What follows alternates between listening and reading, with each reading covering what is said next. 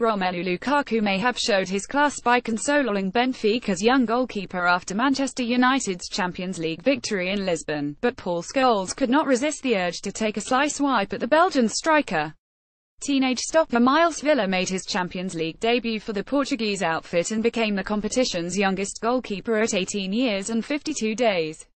Arsene Wenger addresses Mesut Ozil to Manchester United rumours after making a bright start to the fixture. The Belgian starlet ultimately has a night to forget against Jose Mourinho's United, as he was at fault for United's only goal as Marcus Rashford caught him off guard when taking a long-range free-kick. Svilar was clearly distraught after the match and gestured in apology to the home crowd. Moments later, Lukaku approached his compatriot to offer him his support. Scholes admitted it was a nice gesture from Lukaku, but the Manchester United legend could not help but aim a subtle dig at the striker for his subdued performance in Lisbon. "That's probably the closest Lukaku got to him all night, to be fair," Scholes told BT Sport.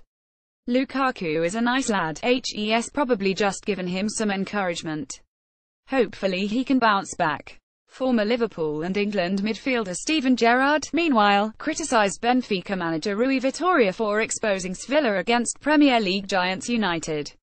"The mistakes will overshadow all the good bits he did out there," Gerrard said. "Everyone will be talking about this mistake, but it's about the manager.